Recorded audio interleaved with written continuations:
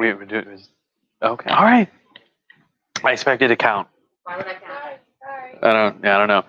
All right. So here we are, and it is Sunday night. So let's talk about Napoleon, because it's every day is Napoleon Day because he's the best and I love him. So can you hear me, Stephanie? What? Well, Stephanie's watching, so I want to make sure that you Oh. are able to hear her. Can you hear me, people who are watching, Stephanie in particular? Yes? I kind of figured there was a lag. It's cool. All right. I don't want to do that. Okay, so let's talk about Napoleon. Napoleon was born in 1769, and he's Corsican, right? And he was born just a little while after Corsica became part of France. So that's sort of a big deal, right? All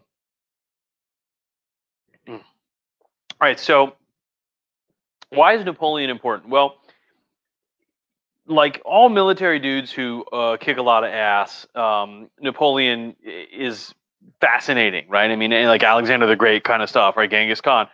But he actually changed a lot. Like a lot of Europe changed because of Napoleon. And for the British, he was a big deal because they felt like they really were the prime mover in the defeat of Napoleon, right? And of course, it has all right. It has there's a lot of great popular culture, of course, involving Napoleon.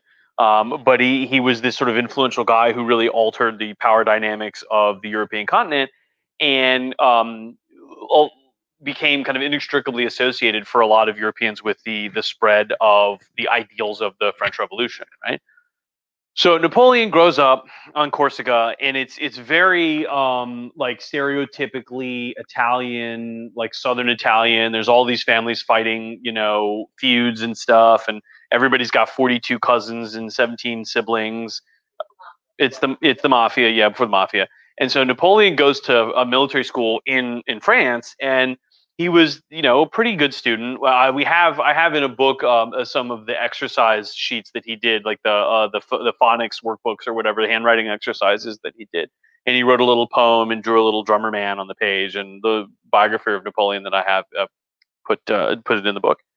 And Napoleon gets out, and he was mocked, by the way, by the French for his Corsican accent. Apparently, he was made fun of for speaking French in a provincial way, which is very common in the French. The French elite think that grammatically correct spoken French is what it is spoken in Paris, right? Like the British had BBC Voice in the 20th century, where the way they spoke on the BBC, which is the way they speak in London, is the correct way to speak English. Right, which is not true, because obviously we don't speak that garbage nonsense in America. We don't have queens. That's right. There is no U in color, armor, or honor, and I will die on that hill, which is called Bunker Hill, and won't die on it because we'll kill British soldiers on it. And Nabor, no, Favor, hard pass. Right, it's also not a loo, and I won't be drinking a pint. And so. I mean, I will drink a pint, but we will call it a beer, right? Then when it's in a glass where the measurement is a pint. Well, we just call it a beer. That's fine. We'll call it that. I won't call it. I also won't drink it hot. No, hard pass. I would like food with my beer, which they don't do. So get out of here. Yeah. Anyway, so Napoleon, he goes to. Were you saying you don't want to talk about beer? Go back to the. What's that? Go back to the pyramids, baby. They were drinking it when they made them. No, it was beer because they were making like a beer, like a wheat slurry that was like partially fermented beer that they would just like kind of eat with a spoon. Beer. So anyway, Napoleon gets out of military school, and he had gone into artillery, and he actually thought for a while about serving in the British Navy, which is just sort of hilarious. Might have been, what if Napoleon had ended up as a lieutenant, which is the way that they say it wrong in the British Navy, and had been on like a frigate or something in the 1790s, right? But it didn't happen. So Napoleon ends up in the artillery, and he ends up in the French army. And just as you might imagine, when he's coming of age, when things are beginning to go for him, the French Revolution happens, right? And everything is just kind of thrown into chaos, right? The revolutionaries they kick out the king, and then the king gets executed, and then the French get invaded by the Prussians and the Austrians, and there are these plots about the royals are trying to come back. The king's brother, the Duc d'Orléans, is across the border in Metz in Germany, trying to organize conspiracies to get the murderers of his brother and his brother's wife. And the Emperor of Austria's sister was murdered by the revolutionaries in the guillotine, Marie Antoinette, right? Who never said "let them eat cake," by the way. That was a 19th century fabrication. And so, well, she said brioche, which is the French word for bread. Although when you order brioche today, it's not what we call bread; it's like a different kind of bread. But in the 19th century, in the 18th century, she would have been saying, "Just give them bread," right? Which is also, some historian admitted to just putting that quote in her mouth to make her seem bad. Which is, there's a lot of reasons you can make Marie Antoinette out to be a jerk face. That's not one of them. And so everything in France is kind of out the window, right? The noblemen and royalists are fleeing the country. Prisoners are getting freed from jail. The Catholic Church is getting banned. And sort of nobody really kind of knows what's going on, right? And Napoleon rises to the top in this incredibly kind of fluid environment where, everything is kind of, no one knows what's going to happen. No one knows what's going on, right? Old social institutions that have been dominant in France for hundreds of years are getting tossed out. And, so what happens is the French revolutionary government finds itself in need of a professional army. Right. And later on in the French Revolutionary Wars, they recruited everybody into the army. But we'll talk about that in a minute. In the beginning, what they had done is they needed a professional army to put down cities that had revolted against the revolution. The French Revolution was primarily popular in metropolitan Paris and among the Paris mob. And so when conservative rural parts of Western and Southern France revolted, primarily over the French government's banning of the Catholic Church, for example, the anti-clericalism of the revolution, they revolted, and the French revolutionary government crushed them. And of course, the irony of a revolution crushing other revolutionaries is, of course, not lost on people at the time. And of course, we talk about Animal Farm and the Leninists and the Stalinists and the Russian Revolution, right? But Napoleon's first big outing is the siege of the city of Toulon. And they send him along as an artilleryman, and he does a really good job. There's a hill outside the city that's got rebel artillery on it, and he comes up with the plan to capture the artillery, and he presents it to them, and they think it's going to fail, but they're like, "Well, this crazy guy do it," and he goes and does it, and he gets wounded in the leg, and it works, and he succeeds in defending capturing the artillery, and it was this big deal. And so,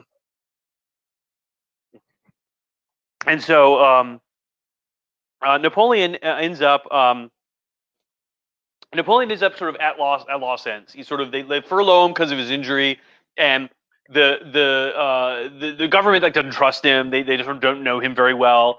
And at the same time, we got to mention the change in the French army that happens, which is what's called in French levée en masse, right? And so, when the French revolutionaries have their army that they need to defend against the invading Prussians and the Austrians, they mobilize something that's unheard of in the history of the world. The entire population of France is called out to sort of defend the revolution against these foreign enemies. And they say one of the members of the revolutionary government, he gives a speech and he says, the young men will fight, the young boys will gather up scrap metal. The women will make bandages in the hospitals and be nurses, and the old men will be wheeled out in their wheelchairs into the town squares to give patriotic speeches to inspire the fighters. And so the vision that the French have is that the entire French nation, not just the professional army that's a very few thousand men, but like everybody will go and fight in the war, and it really does. The French army that defeats the Prussians at the Battle of Valmy actually is a small corps of skilled French officers, professionals, but it's this huge mass of basically civilians who have been equipped very rapidly with makeshift weapons. And it's something that the Prussians and the Austrians are not prepared for. The hundreds and hundreds of thousands of soldiers is something that is not been seen on the field of battle since the Roman Empire or the Mongol invasion in the 13th century. And so, yeah.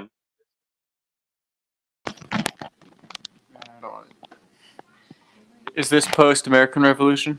Yeah, inspired the French Revolution because the French, yeah, and our support of the French supporting us meant that in the eyes of a lot of French people, like our success is because of them, and the ideas of the American Revolution kind of came back to France, you know. And the most famous French soldier, the Marquis de Lafayette, had fought in America alongside George Washington, was revered as a French national hero. Might remember from Hamilton. And so Lafayette came home and was a hero not because he had served the king, but because he had fought for freedom for the Americans, and the king didn't like that. Louis XVI was sort of not, that's not what we were doing here, right? They weren't supporting the Americans because they loved us. They were supporting them because it was a way to get back at the British, who were their enemies. And so, yeah, the French Revolution was inspired by rather the American Revolution. The ideas of the Enlightenment were generated in Europe and then were actualized in America and then came back to Europe by way of the American Revolution into France. Yeah, and so, and like the idea of citizen soldiers, like the American Revolutionary Army, the militiamen who ended up joining the Continental Army, who were, the British thought that was just preposterous. I mean, farmers with dirt under their fingernails are going to fight professional soldiers. That's so totally stupid. And yet, like, we did, right? We beat them, right? We lost, but we also won, right? And it was many battles we lost, we won. And so that was what the French were trying to realize, is the concept of the entire nation coming together under the flag. You know, we're going to defend our republic from these enemies. And the French Revolutionary government was in the shit, to put it bluntly.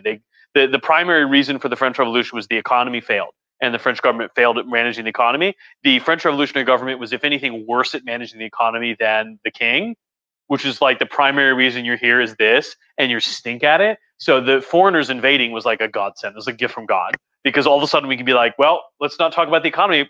Let's go kill foreigners who want to destroy our freedom. Everybody in. And it also allowed them to begin to mobilize the power of the government against their citizens, right? Because now, if you didn't support the French Revolution, it wasn't a difference of opinion. You were an enemy of the state, right? I mean, you were a traitor who was, what do you, in league with the Austrians, you know? And so that's when they started really ramping up the executions of people and stuff.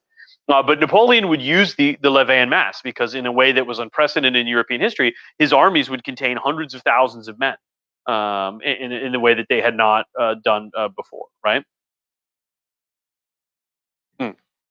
So Napoleon is really at wit's end, and there's a restaurant in Paris you can go to, and he allegedly lived near this restaurant for a while. And if you go to the restaurant, in the window they have a big circular window, and it's a glass window, and there's this big tattered leather hat in the window. You know what I'm talking about. And so if you go in there, they will tell you that that's Napoleon's actual hat. And then at one point, when he was really in his dumps, he gave them his hat and said, I will pay you back. If you just let me eat, in return you can take this hat. And when he got famous, he paid them, and they kept the hat because it was a souvenir. And so he was really kind of poor, and that's when things began to get bad. And this comes at a date called the 13th of Vendémiaire, right? Which I want to say the 13th of Vendémiaire is like 1795. And the French Revolution, they redid the calendar, right? And so 13th Vendémiaire is the moment when Napoleon he sort of makes himself indispensable to the Republic. There's a rumor that the Royalists are going to mount a coup in Paris, and the members of the guys running the French Revolutionary government, they're called the Directory. One of them is a guy called Barras, and Barras is very desperate. They're going to get overthrown. They're not popular. Things are bad. The violence in the streets is increasing. The reign of terror and the guillotine. And so they sit down and have a meeting. We need someone to protect us who's loyal. And Barras is like, I know a guy. I know a guy. And they call Napoleon. He's desperate. He's like, he's cut the buttons off his coat because they're brass, and he's like selling them. And they're like, do you think you can take command of the troops defending the Directory? And Napoleon is like, I got it. And so the next day there's a coup. Oh, well, of course, what it means is a way back into favor, right? And so Barras elevates Napoleon, and Napoleon, he looks at the plaza in front of the Directory building, and he realizes it's a wide open plaza, and so he gets cannons. And he mounts them on the steps of the Directory. And when the Royalist mob and they come to overthrow the Directory, he meets them with cannon fire. He says, I'll clear the street with one whiff of the grape, meaning grape shot, which is cannon shells that you take the gunpowder, you put it in, and then you dump a can full of nails and like musket balls into the cannon. When you fire it, Grape shot is very short range and it slows down very quickly when it leaves the barrel. But at close range, it is very lethal, and at medium range, it's great for inflicting wounds and like scaring people and stuff. Yeah. Is that similar to what the Boston Marathon? Yeah, the bombers, the Sarnaev brothers, yeah, she was asking about the guys in the Boston Marathon. They kind of made an improvised claymore bomb, and a claymore is an American military mine. It's shaped like a little sort of flat thing that's curved, and it's on little stilts. But what it does is it fires a bunch of steel pellets, and it's anti-personnel. It's designed for hitting people who don't have body armor on, but it does like a lot of little tiny wounds that are very likely to hit them in the head or the limbs, so that they can't move or get disoriented. And so it's very similar to that, or like a buckshot out of a shotgun. Yeah, and it's like a shotgun with buckshot isn't going to penetrate armor, and it's not very good at long range, but it's very good for doing things like hitting an animal and inflicting like minor wounds, because you don't want to hit an animal with like a big solid slug shotgun shell. You just tear a huge chunk in the meat that you're going to eat, right? And so canister shot is used for two things. On land, at close range, is great for large crowds of soldiers, and at sea, you can use it to rip holes in the sails of enemy ships so that the sail doesn't work, and then the ship stops, and then you can attack the ship you can sail around it in circles or whatever. And so yeah, the principle is pretty much the same, right? Lots of little tiny things. And the Sarnaev brothers of the Boston Marathon built pressure cookers and turned them into. They put explosives in the pressure cooker and turned a timer on, but they wrapped them in like plastic wrap full of nails and stuff. So when they blew up, that's what they would do, is they would send out this like shrapnel. Is there a question? Yeah, Stephanie asked, isn't a claymore a sword? And paused for a second while I switched the mics back. Yeah, claymore is a two-handed, double-edged sword, often used by the Scottish, but it is also the name was used for the 20th century American anti-personnel mine, which is called a claymore. It's like a little flat metal thing that you can kind of hold in your hands, and it's curved a little bit, and it's got on the bottom little stilts, and you put it down, and usually they can be detonated. They have a little wire with a little trigger, a little paddle trigger that they use, but they stole the name from the sword, the Scottish two-handed sword. The Germans called the sword the Zweihander, the two-hander. The Scottish called it the claymore. So Napoleon, he saves the day, right? I mean, he defeats the mob. He gave him, Thomas Carlyle quoted him as saying he gave him a whiff of the grape. Right? Thomas Carlyle is a Scottish historian who wrote the first really serious history of the French Revolution. The history of the French Revolution is what's called, and it's very good. First English language history, not the first English language take on the French Revolution. That belongs to Edmund Burke. What did he say? What was Edmund Burke? Reflections on the Revolution in France, which is the political book about it, but is also the birth testament of modern conservatism as an ideology. And so Carlyle wrote the first. It's like 1820. He wrote the first. Like, this is a history of the French Revolution for you to read. And so Napoleon becomes sort of indispensable, and it's very similar to Rome, right? Napoleon's political prominence means that they want to invade Italy. Italy's rich, Italy's powerful, Italy's the home of Austrian influence, and the French want to deal the Austrians a blow. So Napoleon, sort of like Caesar is being appointed consul, right? Or Sulla and Marius in the 1st century BC, 2nd century BC, are fighting over the right to be appointed consul. Napoleon's preeminence ensures that he is appointed consul, the general, to lead this invasion of Italy. And so Napoleon does in the mid 1790s. He goes to Italy, and he, to put it bluntly, he stomps the Austrians like it's nobody's business, right? And so this is the beginning of this sort of legend of Napoleon, right? This legend of Napoleon's success. By the way, he brings with him to Italy a young woman named Josephine de Bernays, and Josephine is a very beautiful woman who is the former mistress of Barras. And Josephine has an acute sense of who is rising and who is falling. And she is sleeping with Barras until this young Corsican artillery colonel comes along. And then she drops Barras like a third period French class and picks up Napoleon, who is on the rise. And she becomes Napoleon's longtime mistress.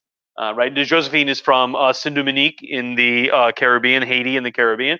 Her parents own a sugarcane plantation, and they sent her to France for sort of finishing school and to make something of herself. And notably, she has bad teeth.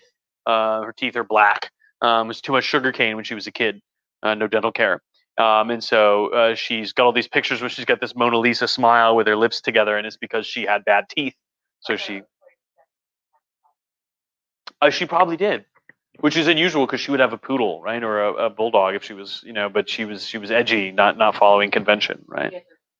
Oh, Stephanie suggests that Josephine had a pug, which I believe, because if there's an expert on pugs, it is Stephanie.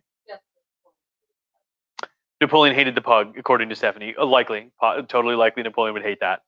It was a distraction from like his job or whatever, so why would he care about it? Yeah.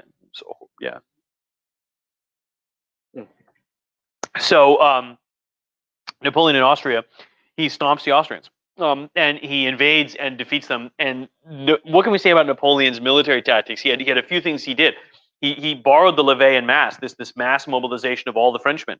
And what Napoleon said about the soldiers is that every soldier walks with a field marshal's baton in his backpack, and so the soldiers knew that if they fought hard, Napoleon would promote them. He was just professional, and new in French history was this idea that Napoleon felt like all he cared about was competence. If you were good, you go up. If you fail, you're done.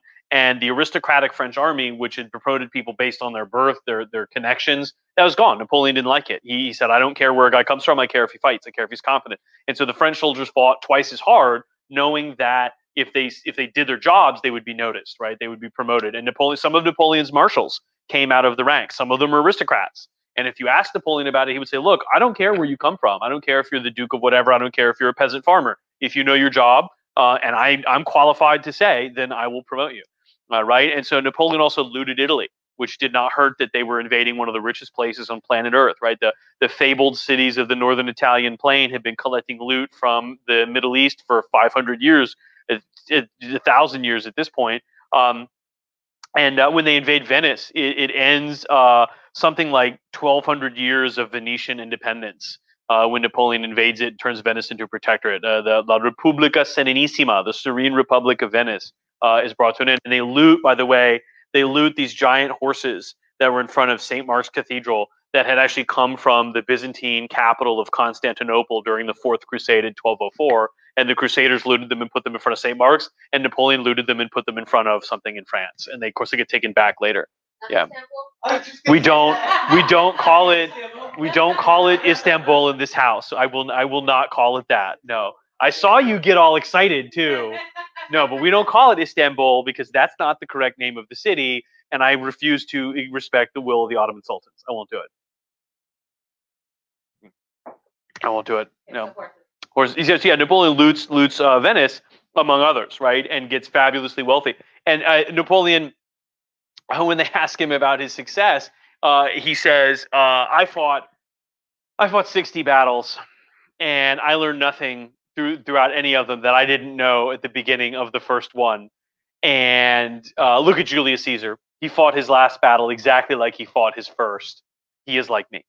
And so, what's that? Napoleon is a supremely arrogant guy, right? But on the other hand, he's not wrong. I mean, Napoleon fought 60 battles over the course of his early military career, and he didn't lose any one. Right? You count the number of losses he had on one hand. There's a big one that he did lose, but we'll talk about it later. It's really sad. But what are you saying? No, later. Okay, give me my moment because it's not for a while. But and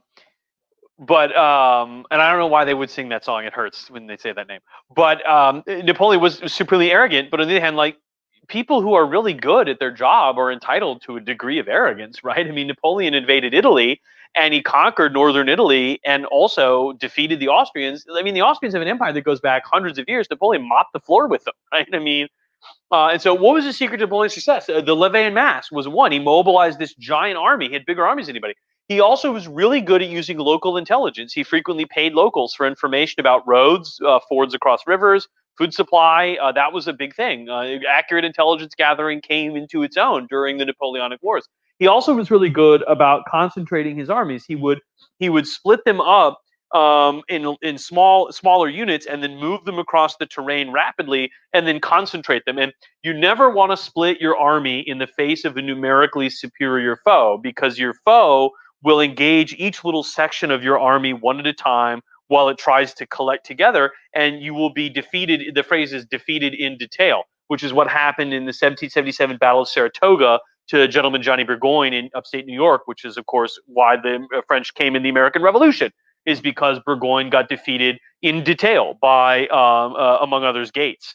Right. On the other hand, Robert E. Lee, not my favorite individual, he broke his army in half in front of the numerically superior Army of the Potomac in the spring of 1863 at Chancellorsville, and it worked because he was a better general than Burgoyne. But Napoleon was always able to do this, and using his superior knowledge of the terrain, was able to concentrate his armies before engaging the enemy. He never got caught metaphorically with his pants down. Just with Josephine, and that was a very big deal, right? He had this almost sixth sense about it, which was very significant. He was able to move his army, particularly for such a big army. He was able to move it further and faster than you would necessarily expect. Right? We should mention, by the way, throughout the Italian campaign, a French nobleman cuckolded Napoleon with Josephine, and everybody was like, it was an open secret. Everybody knew. Josephine carried on like it was no big deal. And they're like, Napoleon's gonna hang this guy. He's gonna skin him alive, you know. And Napoleon was so in love with Josephine that he just overlooked it. He was just besotted with her. And at one point, I think it was Marshal Ney was one of Napoleon's marshals, and he thought, he had this conversation with Napoleon. He was like, this woman is like a dead weight. She's a social climber. She's a gold digger. She doesn't really love you. When you're not around, she cats around with this guy. And when you're there, she loves you. You could do a lot better. You're my friend. You know, I respect you. And he goes in to meet Napoleon, and they're like, oh, Napoleon's in bed, but you can go. He's reading his papers and stuff. And so Napoleon, or Ney goes in. I think it was Ney, and he goes in, and Napoleon and Josephine are under the blankets in front of the fire, and Napoleon is like reading his correspondence. And it was this very pointed signal, like it was a power play by Josephine. Like, if you come in and you meet Napoleon and he's obviously in bed with me, like clearly we had a discussion about the sleeping around and it didn't bother him, or he would have gotten rid of me, right? And so whoever it was, I think it was Ney, but whoever was, never brought it up again. They were like, okay, you know, when the boss's girlfriend sleeps around and the boss doesn't care, you just keep your mouth shut, right? You want to keep your job. You're not here to pick a fight, right? And so Napoleon wins in Italy, right? He goes back and there's a huge parade. And he showers everybody with gold. And when someone asks about it, he said, the French people, they don't care. They only care about deeds and not words. They will grow bored of me one day when they haven't seen anything from me. And it's a very surprising and apt prediction from Napoleon, right? So where do we go now? Yeah, I gotta get some drinks. Drinks.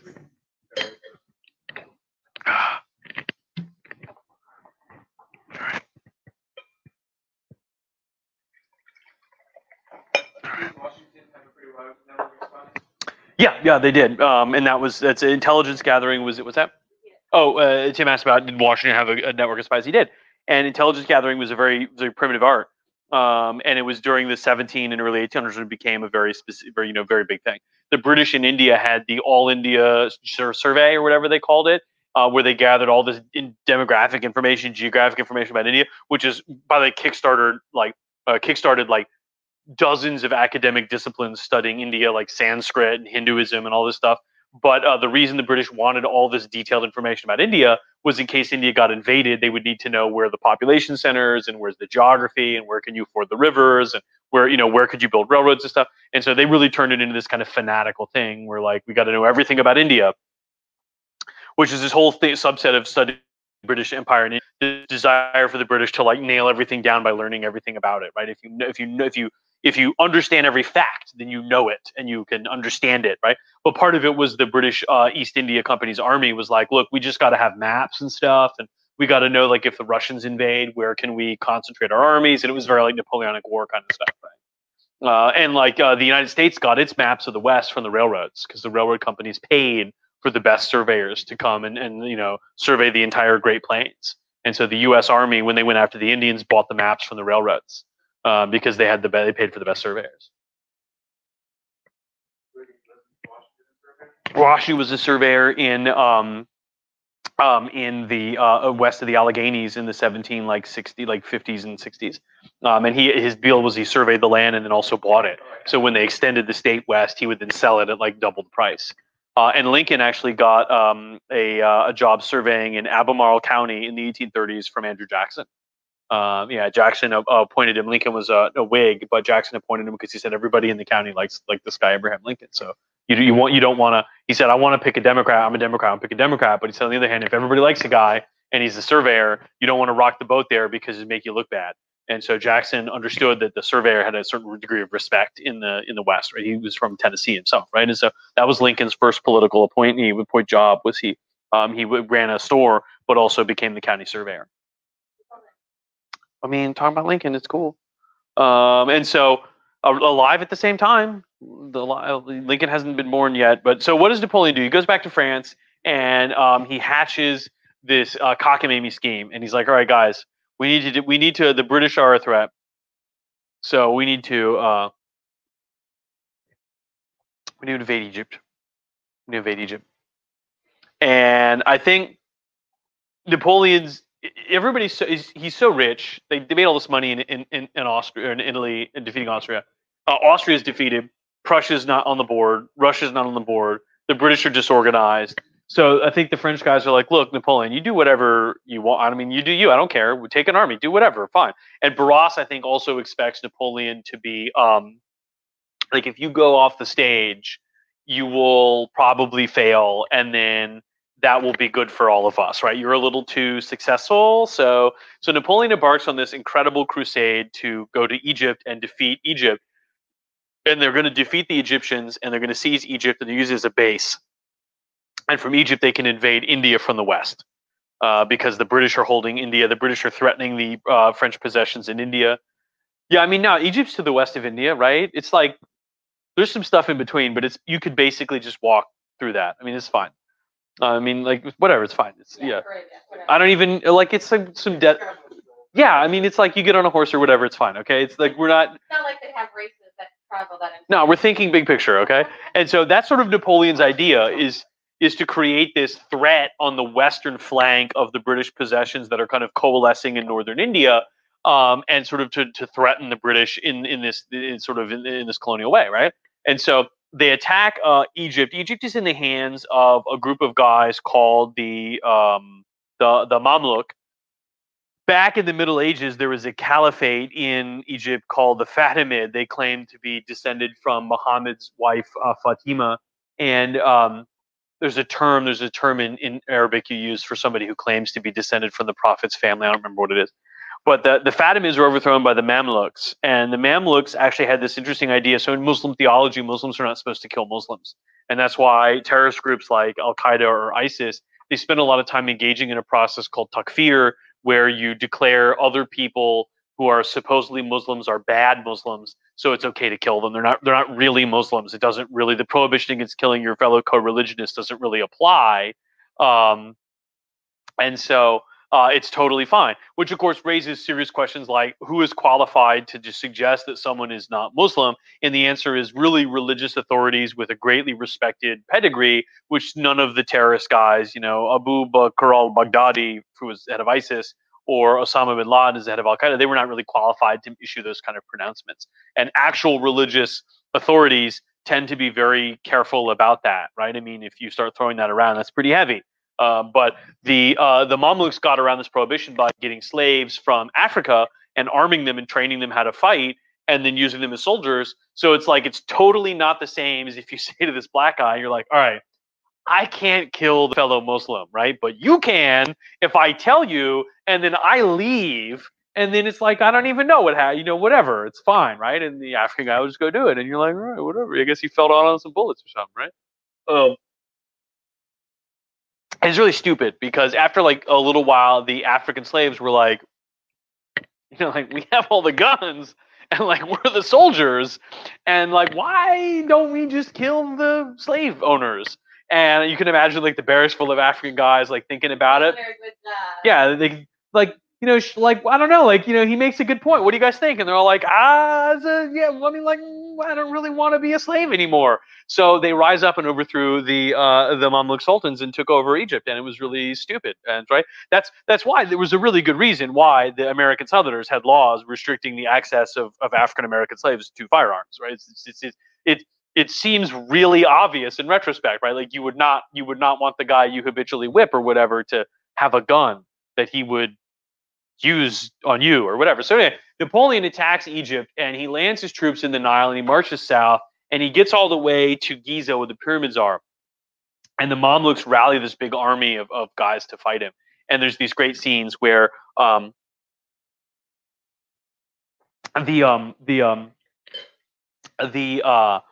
French army, they're gathered in the pyramids, right? And the French soldiers have apparently been shooting at this buried head in front of the pyramids, the Sphinx. They've been shooting at it for target practice, and Napoleon told them to stop, which is why the Sphinx has no nose, according to the stories. And they what? It was a cool nose. I mean, according to Aladdin, it's because Jasmine and Aladdin survived. Well, I mean, according to there's a lot of things in Disney movies that are wrong. Like, for example, everything in Hercules and Pocahontas. So we don't talk about those movies. Yeah. We're not. I mean, if we talk about Pocahontas, it's going to be about why the Disney movie is abominable, and we don't like it, right? Or I mean, the trick is you just don't make movies about real people, right? I mean, like Hercules isn't real, but there's like stories about Hercules, so like you could make the movie, but don't make movies about people that have already had stories made about them that people might be familiar. Because like Mulan is also a character, but nobody in outside of China knows the story of Mulan, the heroic Tang Dynasty woman who disguised herself as a man and joined the army. And in Mulan, she fights the Huns. She wouldn't have fought the Huns. It would have been somebody else. It would have been like the Jurchen or somebody. But of course, it doesn't really sound great if you like the Jurchen have invaded. And everybody's like, what the fuck is that? And so the trick is just don't make stories about Pocahontas, a person who we know actual facts about, and like you could just get them wrong, right? I mean, like it just seems low effort, right? For example, Moana is a fictional character, and you just say whatever you want. It's like, right, and she did, yeah, and also that's an actual mythological story from the Polynesian mythology. But they actually hired literal Polynesians, and they were like, "Tell us about your mythology, and we'll also look at this movie we made and tell us if it's insulting." And they did. Whereas like they didn't do with the Native Americans in Pocahontas, they didn't like ask them about that. So just disappointing. What? Yeah, okay.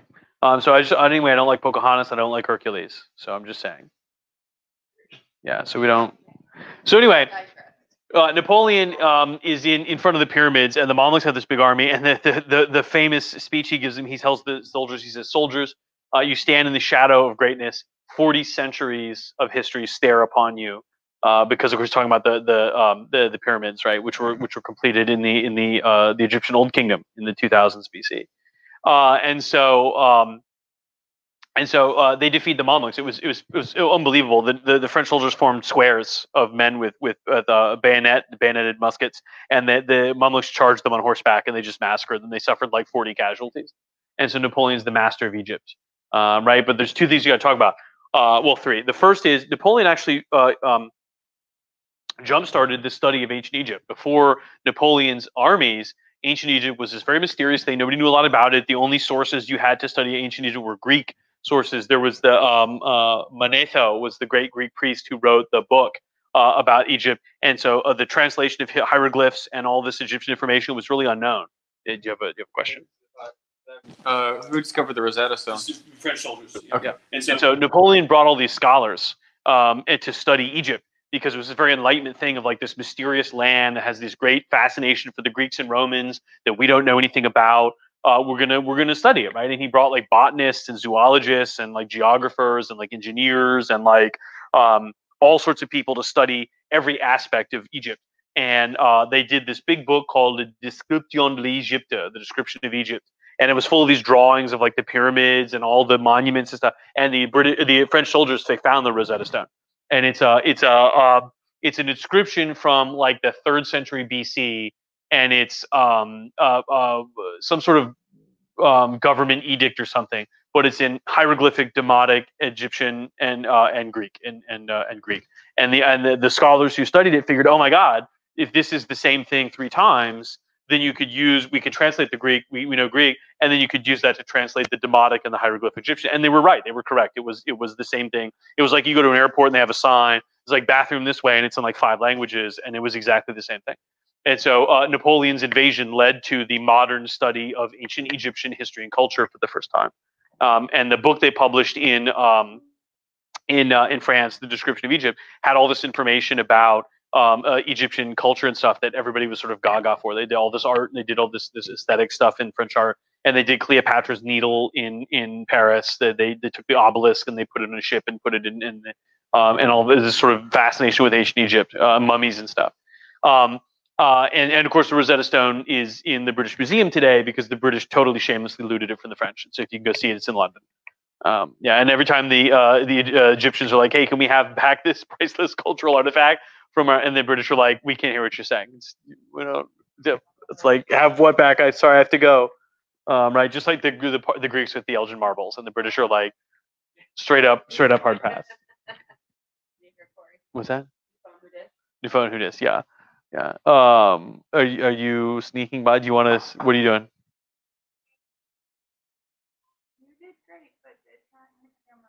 Yeah, you're fine. You can just rock right on. Do you want to go over the thing over the back of the couch? Can you do it? Can you do it? Can you do it? I think you can do it. Hold on. I'll give you a boost. Get up there like you were doing. Get that leg up there. Going up. Whoa! Boom. All right. And so that's why it's kicking in. It feels good. All right. It's like 2020 isn't so bad anymore. Just kidding. And so too soon to be. It won't be too soon on January 1st. And so having said that, that's a big thing. If you study Egyptology and you study ancient Egyptian culture, the modern study of Egyptology dates from Napoleon's invasion, which is really fascinating, and is really a significant thing. And so anyway, the other thing about Napoleon is that the British decide that this is a moment. Now the British have been on the sidelines for a while. They've been thinking that like Napoleon represents a threat. The unification of all of Western Europe under a single power, France, under a single French power. Anybody could do it. France, anybody could do it. It could be France. It could be anybody. It's France. It could be France. Right up until 1914, when it could be the fucking Germans, and that's when British policy to France changes because all of a sudden it's the Germans you got to watch out for, not the French. But for like 500 years of British history, the main enemy is France, right? And the French represented a threat to British because they could unify everything from the Bay of Biscay all the way up to the Heligoland Bight could become French territory, thus threatening England with a naval invasion that they could basically not resist. And so the British decided to get off the bench and do something about Napoleon while he's in Egypt. Yes. Is that because England is an island off the coast? France has borders with 10 different countries. The French are always the land power, and English always the sea power, right? And the big worry the English have is if you launch an invasion of England, the chance for them to stop it is before the soldiers land in England. And if the soldiers put their feet in England, they're probably going to win. The English coast is all flat. There's almost nowhere you couldn't land troops and have them march wherever they wanted. The Thames is navigable from Kent all the way up to London by deep water ocean ships. So you can't defend that. And so most invasions of England succeed. And there's some exceptions, like 1688 succeeded, 1066 succeeded, 1743 did not succeed. But the trick the English have in their head is stop them before they start, which is how they, like 1940 with the Germans, the Battle of Britain stopped the German invasion before it started, because if the Germans had landed troops, they just could have marched on London. There couldn't be a way to stop them. And so the British view this as the number one thing the British lie awake at night worrying about is if somebody controls the entire coast of Europe, they could launch a huge invasion because they have a big army. They have all the resources of that entire area to funnel into building ships and fighting the British. And they don't need to be very good. They just need to, if you have more ships than the British have, you can tie the British fleet up and then sail the invasion fleet around it, right? And the barges for the soldiers, they don't need to be very good. You can literally see England from France, right? You can stand in the French coast and you can see England on a clear day. And it's like, like 10 miles or something. It's like you can swim it if you're skilled. And so, that's like for the British, that's pretty scary. And so this is when they decide, like, this Napoleon guy, like, I do something about this shit. I don't know about that. And so the guy who does it is the second greatest British prime minister. Okay, top three British prime minister. William Pitt the Younger. Yeah. The other two would be William Pitt the Elder and Winston Churchill. Yeah, pretty much no question on that. And so you can have your opinion about the rest of them, and like Macmillan is all right, and Attlee with National Health Service or whatever, and the Victorian Prime Minister. What's that? I mean, I like Gladstone when he wasn't whipping himself for having sex with underage prostitutes that he rescued in the streets. I mean, he was all right, I guess. And you got to love Disraeli. Remember, Bismarck said about Disraeli, that old Jew, he's a man. Which is like anti-Semitic, but okay. Victoria liked Disraeli, and when he came in to meet with her, she would put a chair in the meetings because he had bad knees. And when Gladstone came in, she would make him stand up because she didn't like him, and she was a little bit this is a little bit petty, a little bit petty. But I mean, I like Disraeli and Gladstone because they have this great rivalry. But unquestionably, the three greatest British prime ministers are Pitt the Elder, Pitt the Younger, and Churchill's no question. And I mean, like even Wellington was a great general, but he was no good prime minister. Douchey prime minister. Yeah.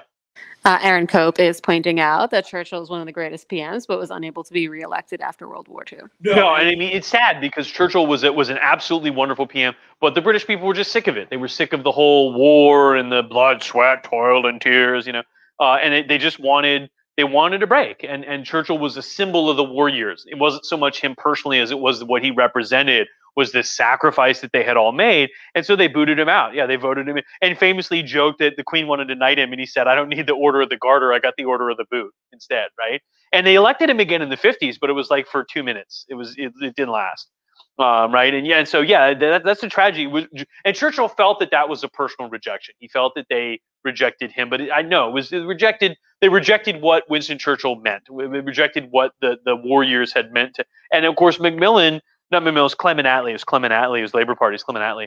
He wanted to National Health Service, and he wanted to rebuild the country and improve people's standard of living. The war is over, right? Let's do something else. And the British people, they went for it, right? I mean, that you can understand why a British person in 45, and it was like the war is like barely even over, right? I mean, it's like that was it.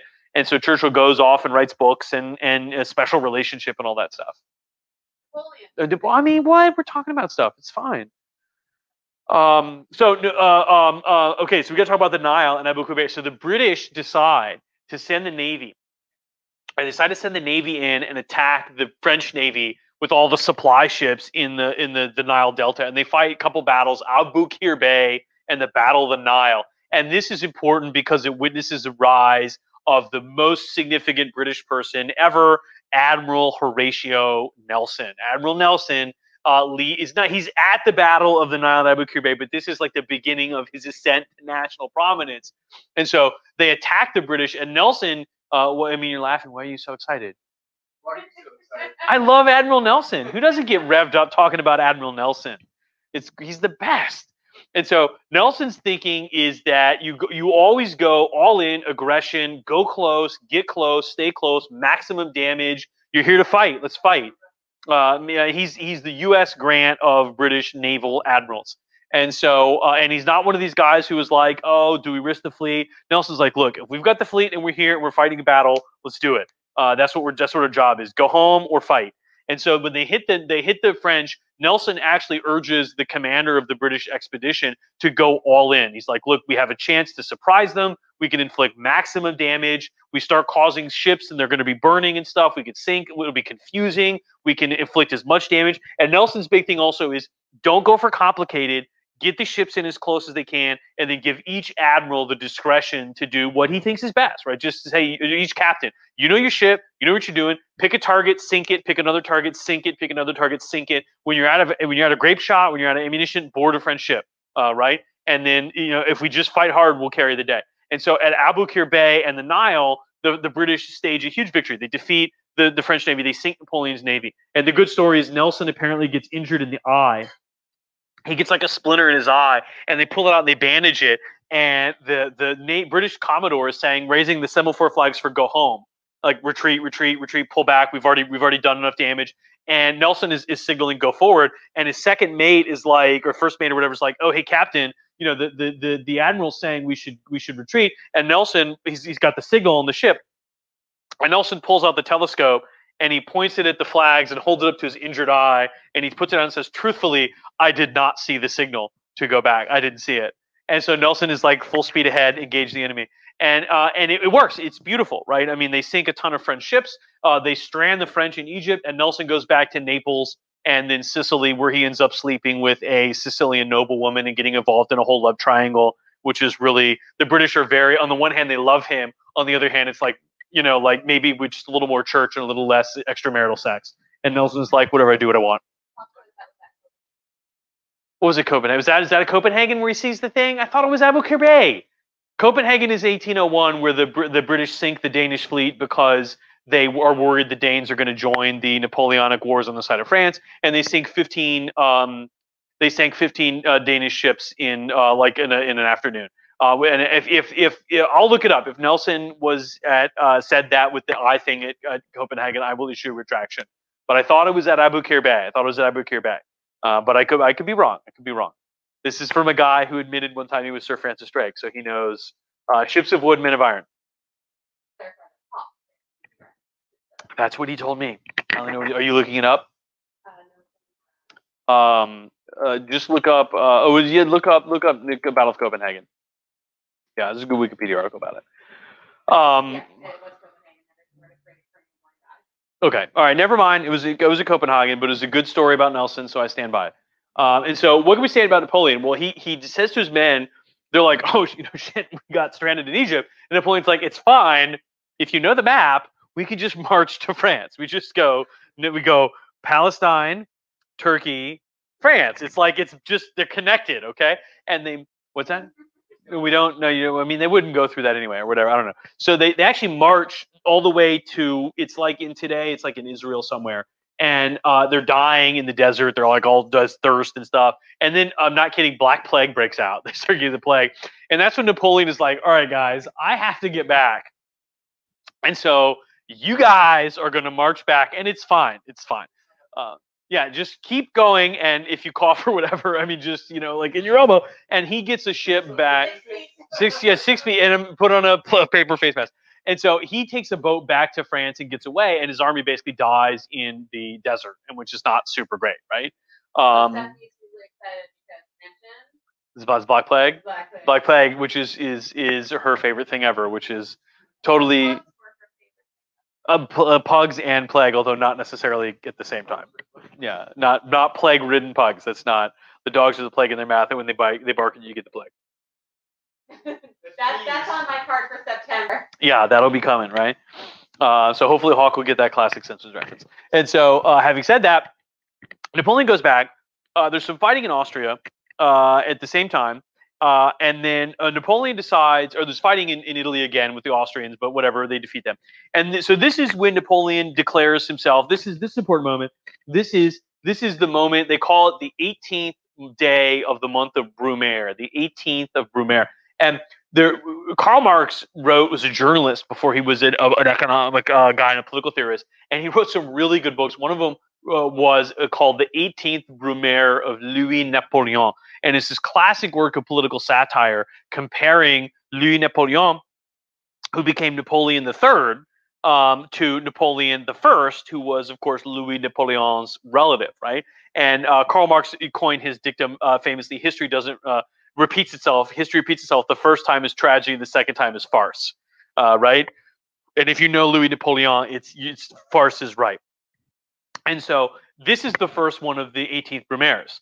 And what Napoleon does is he stages a coup, right? And there's, to put it very bluntly, they go into the Chamber of Deputies, and Napoleon marches in, and it's like, all right, guys, I was victorious in Egypt. We won. We defeated the Mamluks. And someone is like, what about the British fleet? And he was like, what about shut up? How about that? How about a little bit of that? And so apparently the deputies erupt. They're shouting, and Napoleon is hustled out, and he says at some point that someone pulled a knife on me. And the story is the soldiers go in and arrest all the deputies because they're too rowdy. And what it is it's a coup, right? When Napoleon was plucked out of obscurity, the Directory needed Napoleon. Now Napoleon is calling the shots. Now it's Napoleon who won. He's the one that wins victories in Italy. He's the one that wins victories in Egypt. He's the one that wins victories in Italy. He's the one that conquers everything. And all of a sudden he comes in and he's like, hey, Directory, you're not very popular. What if we get rid of you and replace you with me, and I'm awesome and I'm a winner and you're a bunch of stupid losers? And the Directory just they can't do anything, right? So Napoleon, he says, I'm not a dictator. I am not a king. We're not having that. I am the first consul. I'm the first consul. And it's totally not. I'm not a dictatorship. That would be weird to say. It's not a kingship either. And so Napoleon basically makes himself the ruler of France. And this is where things get interesting. Napoleon does a few things that are fascinating. Napoleon, he reconciles France with the Catholic Church. The biggest source of friction between the French Revolution and most of France, and the French government and the Catholic Church, and in fact between the French Revolution and conservatives, was the French Revolution's banning of the Catholic Church. And the civil constitution of the clergy, they called it, where basically the French government nationalized the Catholic Church.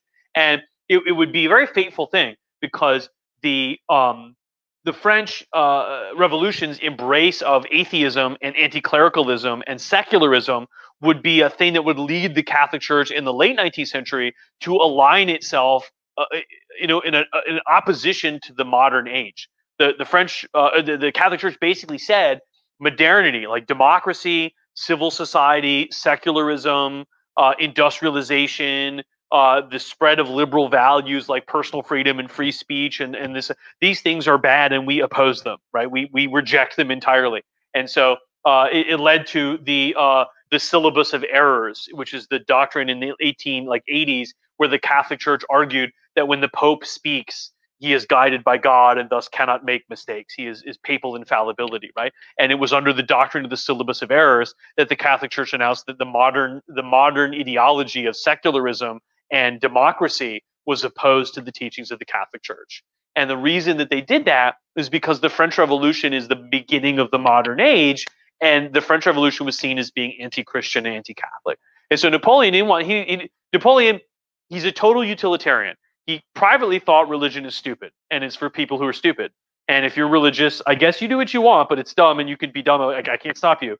And the Catholic Church is stupid. It's full of stupid people. I don't care. But on the other hand, he thought the Catholic Church is useful, right? I mean, it's useful. People believe in it, so you should at least give it some lip service, right? It's not going to kill you to go out and say the Catholic Church is okay, I guess, or whatever.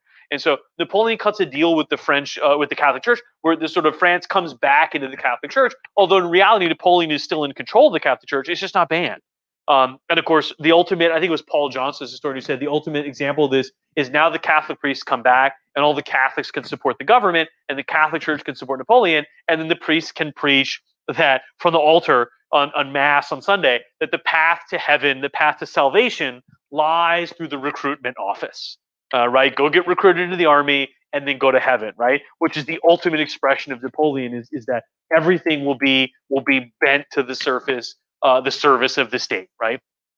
And so again, Napoleon privately was totally anti-clerical, expressed the common French Revolution or Enlightenment sentiment that the Catholic priests are a bunch of obscurantist people speaking in mumbo jumbo, dead Latin to stupid fools about salvation, this and that. But publicly, it benefited him to suggest that the Catholic Church was okay.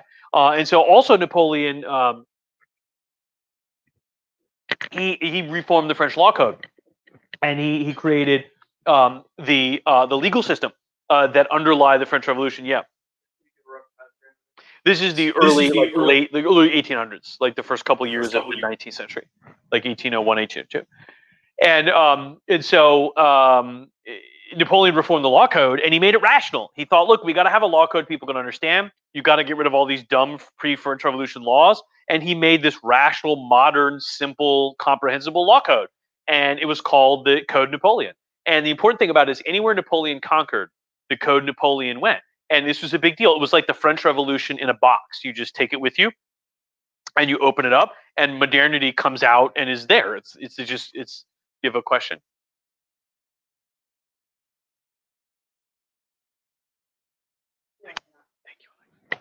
And so the French Revolution sort of travels in Napoleon's backpack, right? And there's a huge divide in the history of European countries that Napoleon conquered. Thus, they had this modernity thrust upon them, and then European countries that Napoleon did not conquer, and that they missed out on these changes.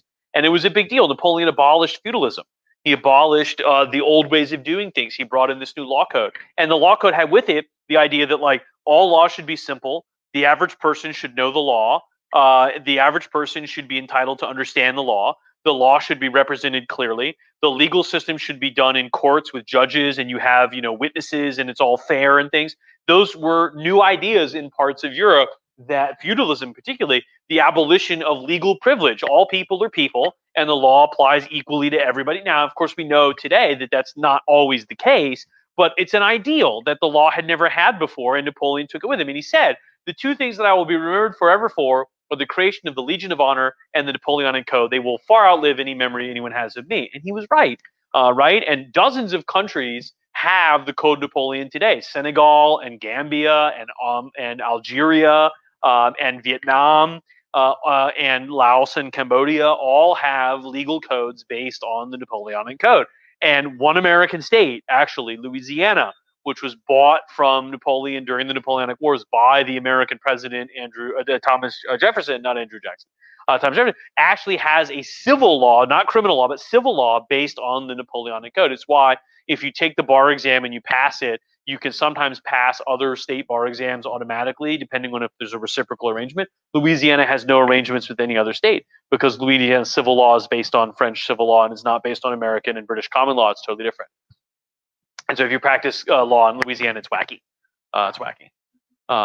Not criminal law. Criminal law is the same in Louisiana as in the other 49 states, but civil law is different because it's based on the Napoleonic Code. And so Napoleon is seen by a lot of people in Europe at this time as the sort of avatar of the French Revolution. Everybody sort of rationalizes. They're like, well, he's kind of a dictator, but like he represents the future. He's bringing the future to the rest of Europe. And there are these in the Western German states, west of Prussia, northwest of Austria.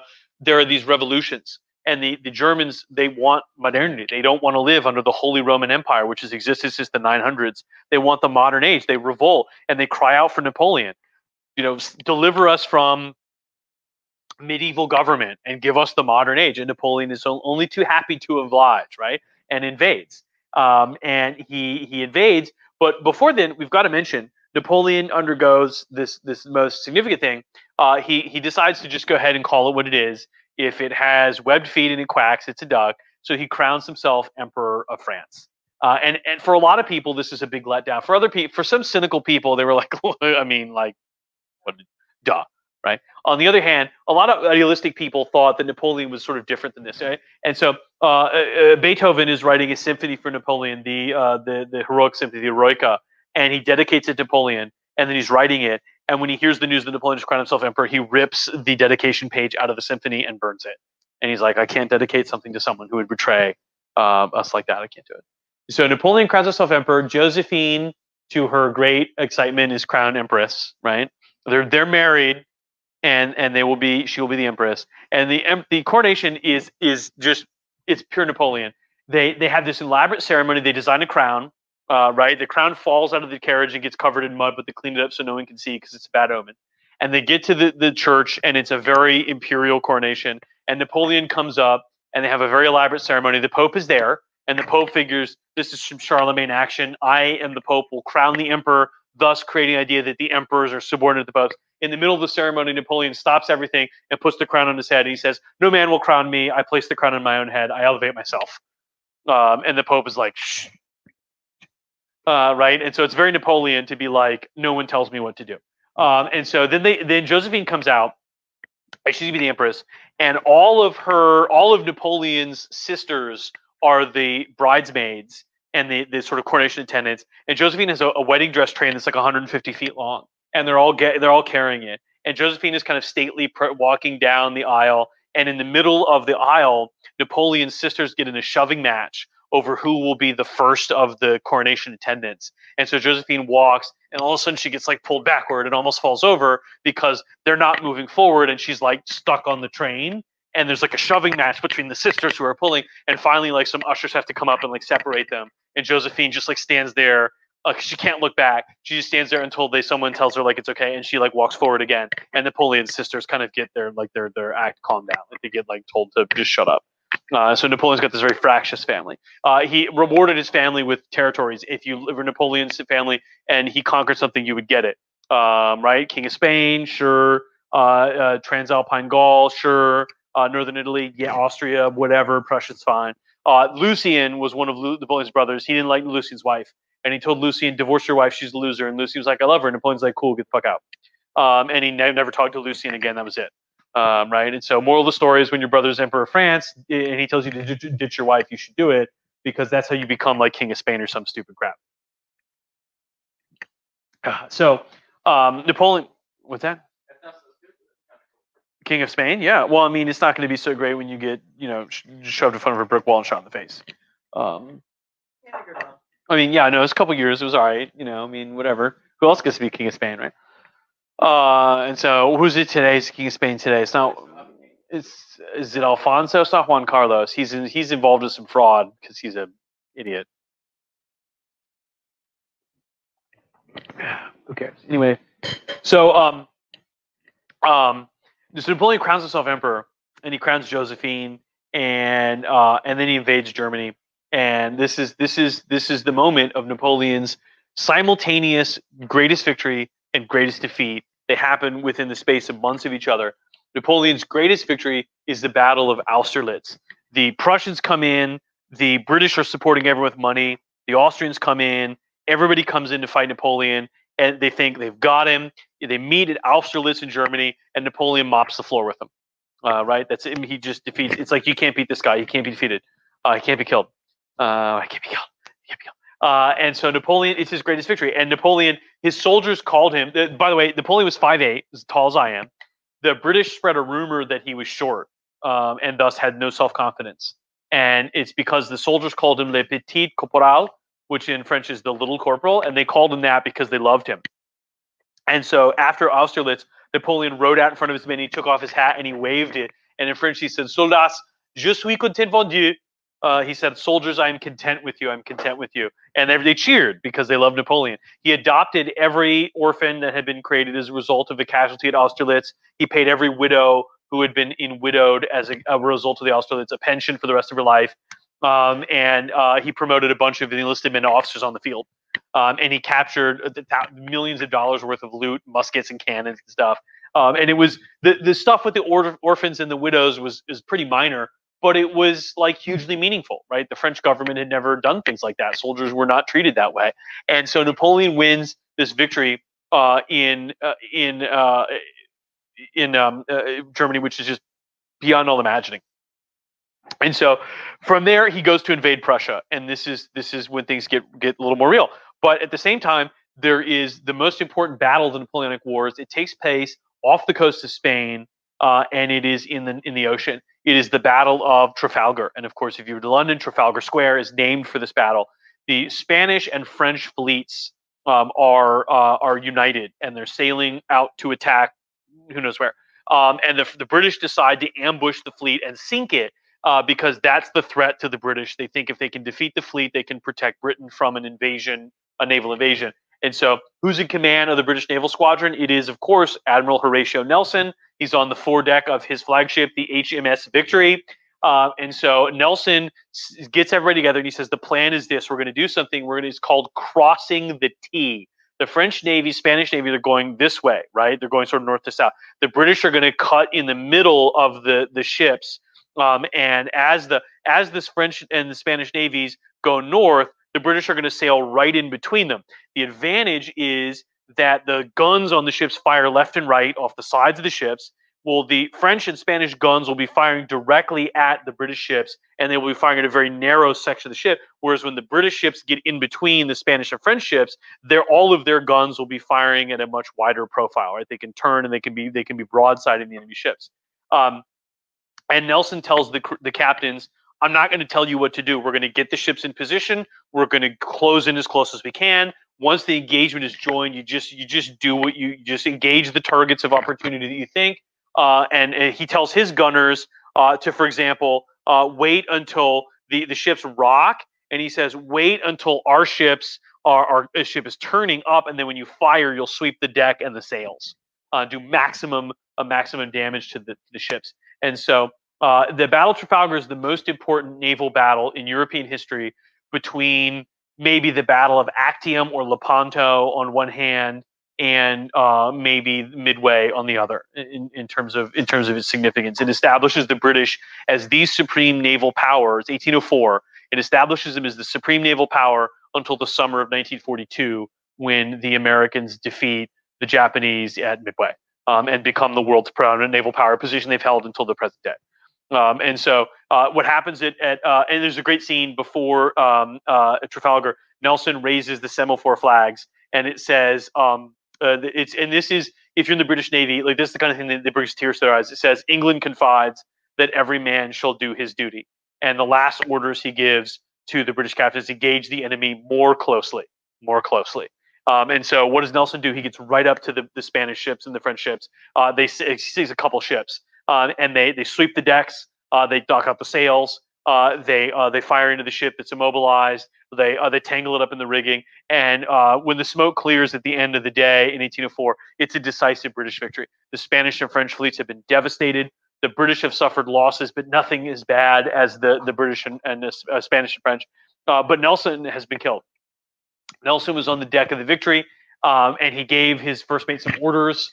And the guy turned around to give the orders to turn back, and Nelson was on his back on the deck, and he said, "I believe my backbone is shot through." A French sniper with a musket tied to the rigging of a ship had been waiting until they got close, and he shot Nelson in the back and killed. He bled to death on the deck of the Victory. And so, and if you go to Portsmouth, as my lovely and talented executive producer has done, you can see on the deck of the Victory they have a plaque where he died. And then the story goes that they took Nelson below decks. They didn't bury him at sea because they knew he needed a state funeral. They needed a hero's funeral in England. So they toasted him. They took one of the rum barrels, and you're gonna love the story. They took a rum barrel, and everybody took a jig of rum and toasted the captain, and then they folded him up and they put him in the rum barrel and they sealed it up and they took him back to England. And when they took him to England, they opened the rum barrel and they took him out and they had a funeral for him, and he's buried in a cathedral. And it was this incredible moment. He was a British national hero. And the story is that his officers went back on the ship and they took the barrel of rum and they drank the rest of the rum. They drank the Nelson. If you take Drinks.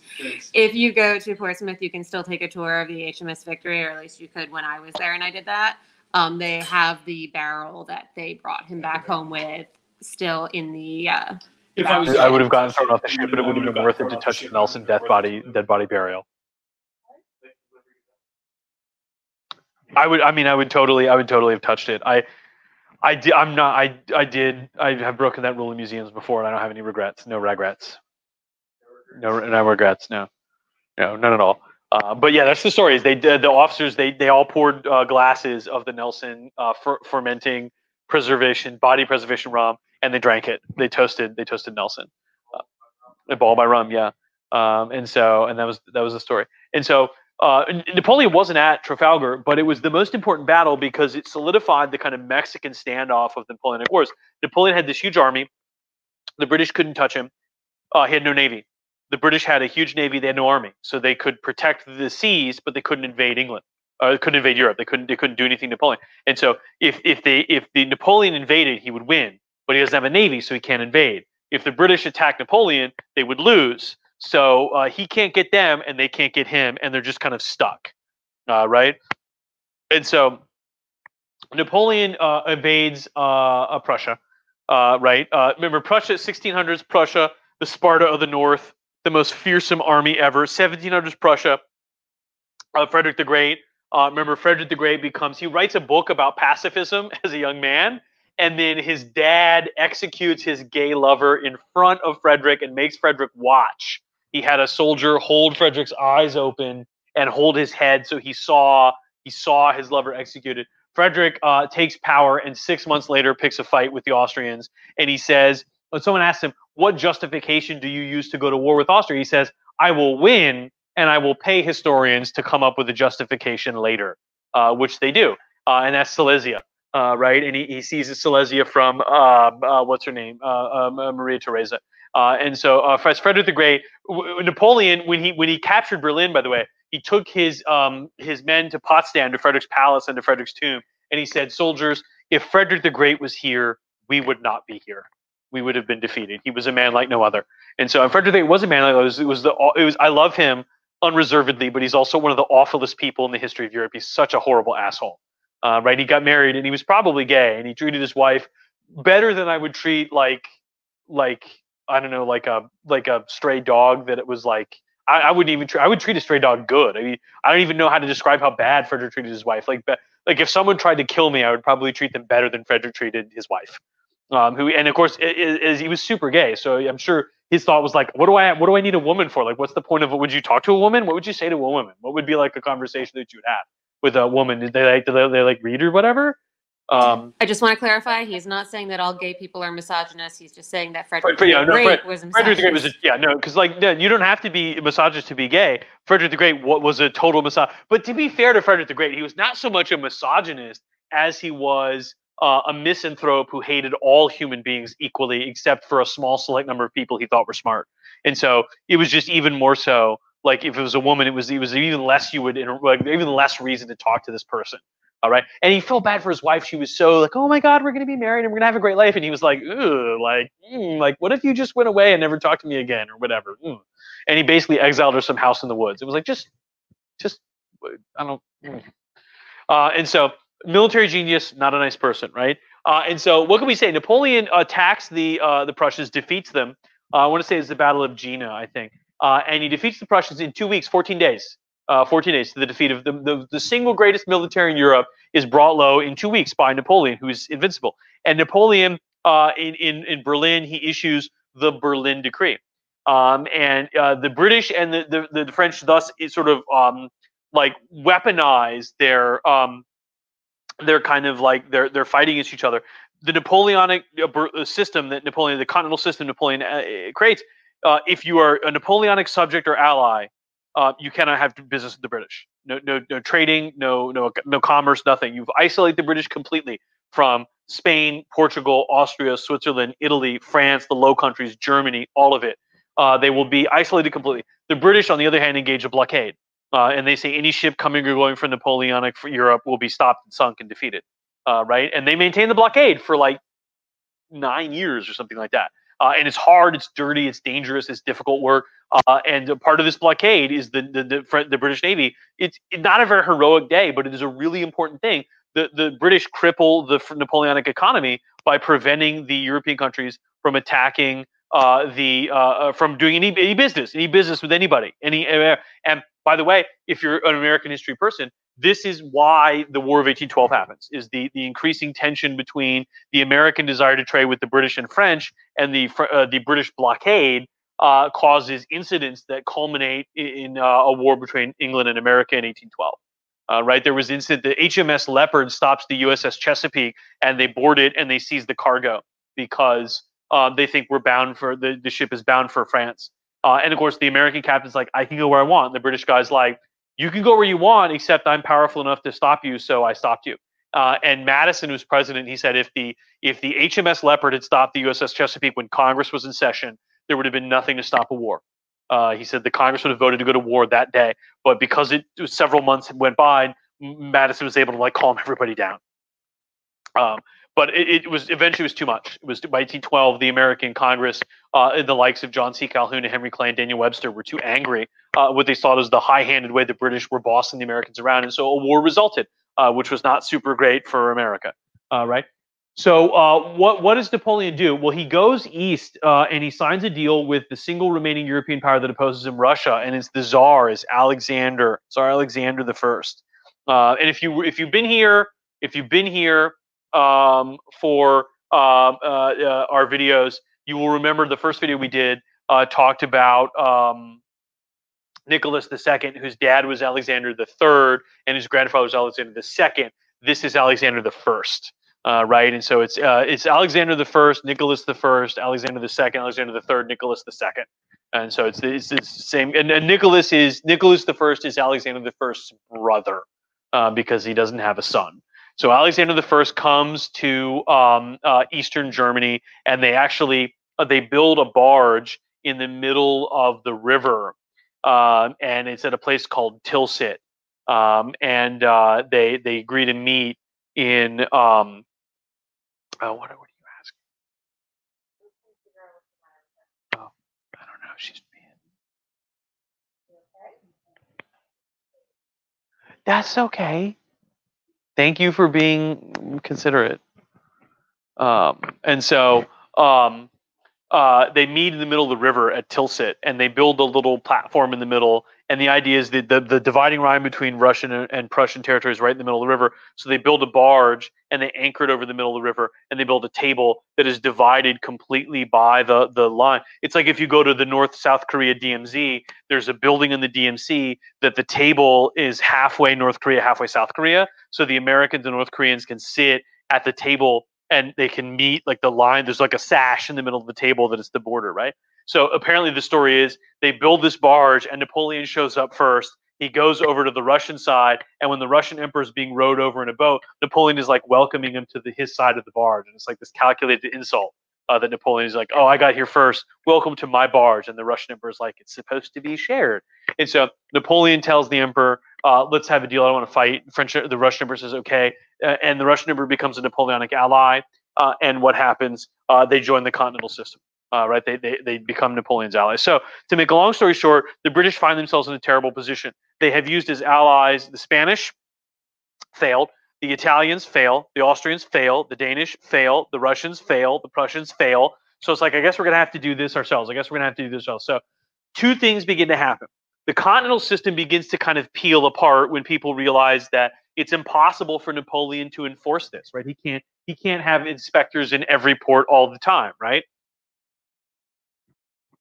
And the next thing is, it's so far away, right? St. Petersburg, a port, Russia's only warm water port, is like 5,000 miles away or whatever from Paris, right? At the same time, the British begin to land troops in Europe. They go. The weak spot is Portugal, right? And so Arthur Wellesley, who becomes the first Duke of Wellington, right? Beef Wellington is named supposedly for the way he liked his beef cooked. Is this where the it's his name? And so, I mean, it's all right. It's all right, I guess. And so Wellington lands troops in Portugal, and he liberates Portugal and begins to infiltrate British troops into Spain and causes an uprising against the Napoleon-backed monarchy of Spain. And the local Spaniards, they don't like the French-backed king of Spain. They revolt, and there's guerrilla warfare breaks out all over the Spanish peninsula. The term guerrilla in Spanish, it's not spelled gorilla, G-O-R with the primates. It's spelled G-U-E-R-I-L-L-A, guerrilla. It means in Spanish little war. The word for war in Spanish is guerra. So this means guerrilla is a little warrior. And what breaks out over the Spanish peninsula is a little war. Constant uprisings against the French. Napoleon has to send more and more troops to put down the uprising, and the British begin supplying the locals with weapons. They begin sneaking troops in and fighting back here and there. It's the first time that British troops and French troops begin to fight in the Napoleonic Wars. It's very important. So the other thing that happens is Napoleon begins to realize that his allies are peeling away from him, and the leader of the pack is Alexander, who suddenly realizes aligning himself with an anti-Christian emperor from France is like not really a great idea. And also, at the end of the day, you can just do whatever you want. I mean, what's Napoleon going to do, right? So Napoleon threatens, his ambassadors threaten the Russian emperor. They say, look, our master has 750,000 soldiers. Do you want him to invade? And Alexander basically says, how about a little bit of that, right? I mean, maybe try some of that. And so Napoleon in 1812 resolves that this situation he has to do something. The blockade, the British blockade is hurting him. The uprising in Spain is hurting him. But the best thing he can do is invade Russia, stomp the Russians, end this, bring them to their knees, and demonstrate the resolve of the Napoleonic regime. So Napoleon does. Right. By the way, also Josephine out. She's a loser, and instead he asked the Austrians for a princess, and the Austrians are like, no, and the Russians are like, oh, a Romanov princess. We'll call you later. And so Napoleon ends up marrying a Polish princess. We should mention, by the way, Napoleon was sort of a weird guy. His favorite meal was full chicken that you would pluck the feathers, stick it on a spike, cook it over a fire, which is like soldier camp food, right? I mean, it's like rotisserie chicken, right? And that would be what he would eat all the time. And he was the kind of guy who would work so constantly that he would not eat unless you brought him food. And if you asked him, what do you want? He's like, just cook me chicken. I don't care. I don't, just give me some chicken or something. And so there would be these state dinners, and Napoleon would be like bored or like wanting to read paperwork or whatever. He's like a workaholic. And so he was this kind of totally interesting person. Goethe, the German philosopher, went and met him. And it was this big thing. Goethe would come as an emissary of all the Enlightenment Germans to meet this new consul in France. And Napoleon met him, and he hugged Goethe, and he said to Goethe, the only book I took with me when I invaded Egypt was Das Leben des jungen Werther, The Sorrows of Young Werther, the great book by Goethe, the romantic novel by Goethe. And Goethe was like, it was the fakest bullshit I have ever seen. It was like when you go meet someone, when somebody famous, like when the president or something meets an author, and they're like, I loved your book. Name of your book, right? And it was so obvious Napoleon wasn't really a cultured person. And so also the Polish princess, her name was Maria something or other. She was this very sort of timid, shy young woman. Napoleon was one of those people who would walk everywhere, almost about to break into a run. Like he would be like, I need to go visit this thing, and he would like walk really fast, and because walking is wasted time, right? If you could just run everywhere, it would be faster. And when the princess would sort of do like a stately walk because she's a princess, Napoleon would run up behind her and smack her on the ass and scream, "Go faster!" And she would shriek and burst into tears because they would be like walking and she would be like trying to be dignified and he would be like about to run and he would just smack her and scream. And so she spent a lot of time crying because Napoleon was apparently like a difficult guy to deal with. So 1812, it's the Russians call it the Great Patriotic War, the single greatest event in Russian history up to this point. Napoleon invades. It unites the entire Russian population behind the Tsar. They retreat. Why do they retreat? They don't have the soldiers to fight Napoleon. Their armies are not sufficient yet. They're not ready. So they retreat, they retreat, they retreat. Napoleon advances 10 miles, 100, 200, 300. They go and they go and they go and they go and they go. And they finally fight a battle in Western Russia at a place called Borodino. And the Russians, it's a tie. But the Russians retreat, Napoleon pursues. And finally, Alexander makes a grave decision. He abandons the capital of Moscow. It's a wooden city. It's all wood buildings. They burn it to the ground. And Napoleon and his men are running out of food. The Russians are killing the livestock. They're driving the animals before them. They're emptying the villages. The peasants are disappearing into the woods. There's no food. There's no water. When they get to Moscow, they will have food. And all of a sudden, they come over the hills and they come to the edge of the town and they can see this red glow on the horizon and his city's burning. Moscow's burning. Alexander retreats. And so Napoleon takes command of his army in Moscow. It's freezing cold. The winter's beginning to come in. And what happens? He has to retreat. They have to turn around. And so the first time in Napoleon's history, he admits some kind of defeat. Right? Egypt. I don't even remember Egypt. I don't even remember anyone. No one's asking about that. I forgot what happened. And so Napoleon retreats back. His army falls apart and disintegrates, spreads out over this wide area as they approach the borders of Russia. And along the way, his army is harassed by Russian soldiers. The Cossacks, the Uhlans come out of the freezing wind and rain. If you fall behind, you're dead. The soldiers huddle together at night around a small fire. We wake up in the morning. The guys on the outside are all dead. They're all frozen. If you're wounded, you get left behind and butchered by the Cossacks. And when they finally reach the edge of French territory, most of the army's dead. And the Russians are right behind them. Right, and so this is 1812 that Tchaikovsky famously wrote his overture about. Tchaikovsky hated it, by the way, because thought it was the most puerile thing. He said it was the stupid nationalist bullshit.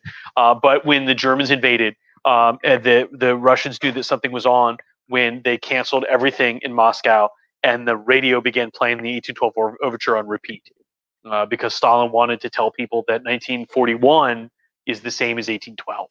And he even called the German invasion of the Soviet Union the Great Patriotic War, which is the same thing that Alexander called the Napoleonic invasion. And the single greatest piece of Russian art in history is the novel Dovnet Mir, War and Peace, by Leo Tolstoy. What's it about? It's about the single most important thing that ever happened, the meeting of the old world and the new world when Russia was invaded by Napoleon. When Russia was invaded, and that's the backdrop for Tolstoy's sort of epic novel about basically everything in history, right? So Napoleon reaches the borders of his empire. He learns that there is an uprising in France. He is to be overthrown. He retreats all the way back to France, raises an army, and this time everybody's all in. All of his subjects revolt. The Austrians, the Italians, the Spanish, the British are here. The Russians are coming. Everybody's there. The Prussians are there, and Napoleon fights a battle. In the Battle of the Nations, he fights it in Germany. What does he do? He wins. Can't lose.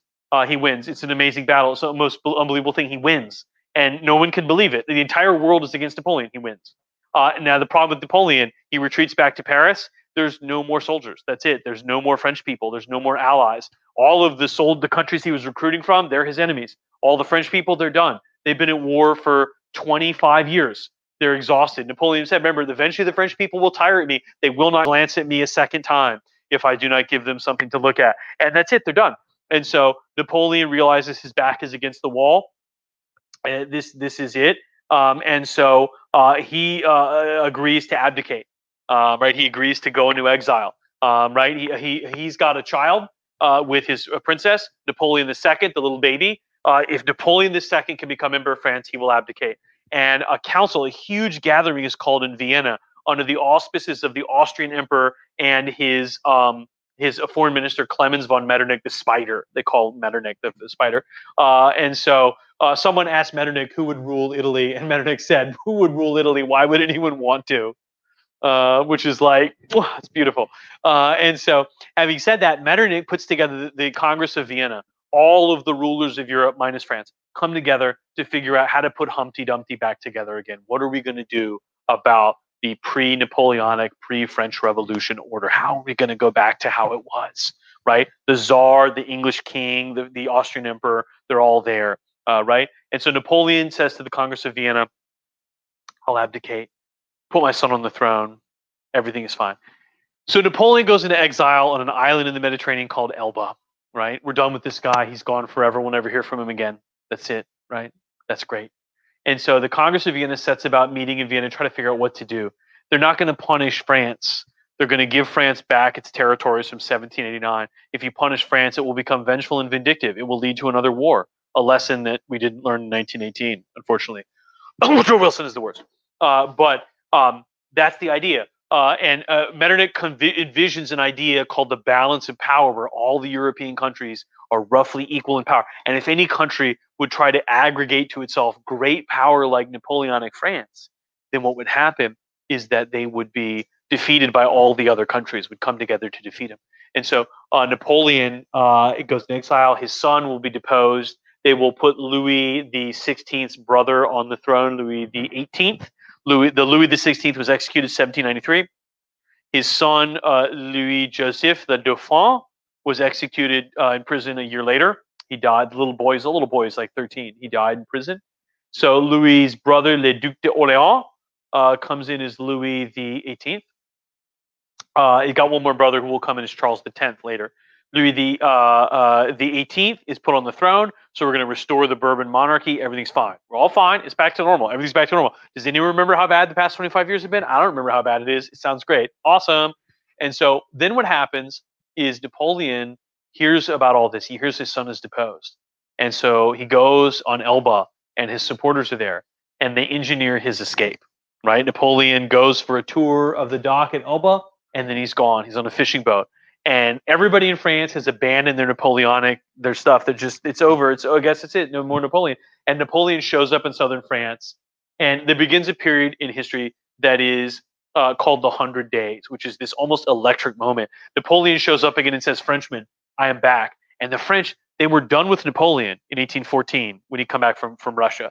But now they realize that they lost, right? The war's over and they lost. So all of a sudden, when Napoleon shows up and says, "I've returned," all the French people are like, whoosh, there's under their clothes is the Napoleonic uniform, right? The soldier uniform. And it's like, if the choice is Napoleon and winning with Napoleon and losing, then their previous reservations are gone. I always love Napoleon. He's the best. Let's win together. All right.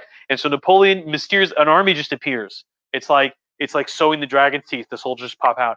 And so all of a sudden, the British and the Austrians are like, "That's pretty good how we beat Napoleon, right? That fucking guy, clink glasses, boom, did it. All right, think we're all done here. Wrap it up, right?" And then someone comes in and is like, "All right, everybody, Napoleon is back from exile with a bigger army." And everybody's like, "Are you kidding? Like, that's a good joke." And they're like, no, like it's for real." So Napoleon marches to France, up to Paris. He gets his army back. And he knows he's got to have a showdown. There's three armies converging. It's the British under Wellington. It is the Russians, and it's the Prussians under Marshal Blucher. And Napoleon knows if he beats them, that's it. He wins. He's proven he literally can't be beaten. If he loses, this is it. And so they meet in 1815 on a field in Belgium, Waterloo, right? Waterloo. And Napoleon, he almost wins. He almost wins. He stops the British army stone cold, and it is only the arrival of the Russians and the Prussians at the last minute that turns the tide. And Napoleon's soldiers they almost capture the Napoleon's guard, his famous guard, almost capture the British center of the line. They almost break the British line, but he barely loses. And so Wellington famously said of Waterloo, he said it was the nearest run thing you ever saw in your damn life. And he said, and of course, famous quote from Hawke is going to like this. At the beginning of Waterloo, it was Wellington who said, "It's what did he say? He said, so it'll be a pounding. Let's see who pounds longest." Right, and so in the epigraph to John Bolton's recent book about the Trump administration, he quoted Wellington in the thing, and so Napoleon loses Waterloo. If he had won in that day in Belgium, I don't even know, but he lost, and so the Congress of Vienna resumes. We can go back to carving up Europe. Napoleon goes into exile under the auspices of the British to a little island in the South Atlantic called St. Helena. Where he spends the rest of his life in this kind of sad, kind of pathetic exile. There's 2 British ships constantly patrolling the island to prevent a ship from coming or going without permission. Napoleon cannot leave. He can't get French newspapers. Josephine dies, married to someone else. The Polish princess has her marriage with Napoleon, annulled. And Napoleon dies in 1821, and probably of stomach cancer. Persistent conspiracy theories: the British slow poisoned him with arsenic in the wallpaper of the house where he lived, although it's probably just stomach cancer. Arsenic apparently was in everything, dyes and stuff, so it was not uncommon for people to get that. And so it was a sad end to Napoleon. And so what did Napoleon do? He united the entirety of the European continent for the first time since Charlemagne, and the last time until Adolf Hitler. He united a majority of the European continent. He brought the French Revolution to everything from the Atlantic coast to the border of Russia. Countries like Poland, Prussia, Austria, Italy, Switzerland, Spain, Portugal, they all had their countries' economies, political systems modernized. Napoleon overthrew dynasties that mattered nothing to him. He cared nothing for tradition. He brought the modern age to people, which was a huge thing. He abolished the Holy Roman Empire. The Holy Roman Empire had dated from the Middle Ages until 1804 when Napoleon abolished it, paving the way for an era of uncertainty in German politics that would lead, as Anila Lahiri wanted to hear about, to the rise of a united Germany in the 1870s. Out of the fragmented former Holy Roman Empire, you ended up with the competing power centers of Austria and Prussia. And then Prussia ended up becoming the focus of a unified Germany. So Napoleon was in a way the midwife of modernism in European history. Right, and of course, he was just he was not successful in unifying Europe in the long term. The father of modern European politics, ultimately, right? And of course, Nelson goes down in history as the British hero. Wellington, the victor of Waterloo, goes on to become prime minister in the 1820s. Not a good prime minister, as it turns out. He failed to pass the Great Reform Bill until the king basically made him pass it. But of course, that's that, right? And so that's Napoleon, right? Probably one of the most fascinating men in 19th century Europe, which is itself quite a fascinating age. Yeah. Do we have questions? No questions about Napoleon. Nobody. This thing with the hand in the jacket was apparently a common thing. That was not a Napoleon thing. It was just a thing people did for portraits. Yeah. What? The same way that people do Snapchat. Oh, yeah, pictures so, of duck face and yeah, it was just a thing that people did with their hands to be in portraits. Yeah. it makes me look cool. So. Yeah, it makes me look cool. Yeah. So I'm sad no one has a question about Napoleon. Now I know how my graduate school professor Peter Bergman felt when he would constantly try to get us to read books about Napoleon, and no one would do it except me. Yeah, I agreed one time. He was thrilled. Yeah. It was a good book too. He made me read. It's a book called Napoleon's Integration of Europe by a guy named, I think, Wolfe, his last name. It's a good book. So if you're interested in Napoleon, the best history of the Napoleonic Wars is by Harvey. I think his name is Steve Harvey. It's called The War of Wars, I want to say. And the best biography of Napoleon is recently there's one by Alan Shom did one a few years ago. It's in French, but the best one recently has been Andrew Roberts, who did a good one, Napoleon. He did a good one also about Churchill. But his Napoleon biography was excellent. There is a great book by Dominic Levin, about the French campaigns in Russia. It's called Russia Against Napoleon. There's a 2-volume biography of Nelson that you can get. I forget the name. There's a great book called Heroism at Trafalgar about the naval battles. that you can read. Theodore Roosevelt wrote an excellent study about the fighting in the U.S. Naval War against the British in War of 1812. Alan Taylor wrote an excellent history of the War of 1812 in America. There's a good biography of Wellington by Richard Holmes, who also wrote an excellent book called Redcoat about the British Army during the 1800s, which was superb. And so French Revolution, Carlyle wrote a great history. Edmund Burke wrote The Reflections of the Revolution of France. Simon Schama wrote the excellent Citizens. Antonio Fraser wrote the superb biography of Marie Antoinette called The Journey, which is really good. Timothy Tackett wrote a really stellar book called The King Takes Flight about Louis's flight to Varennes. There's a really good book called what's it called? I can't remember. It's about the British. It's about the British during the Napoleonic Wars. I don't remember the name of it. And then also it was there's a good biography of Pitt the Younger by one of David Cameron's former cabinet ministers, William Hague. William Hague wrote a really good biography of Pitt the Younger, which was superb. Right, and so just remember Napoleon. He deserves it. He was a kick-ass guy. Right. So if there's no questions, then we will see you next week. Remember, comment, subscribe, like. We appreciate everybody who watches. We're thrilled to have you guys as fans and audience. Also to our live audience, thank you.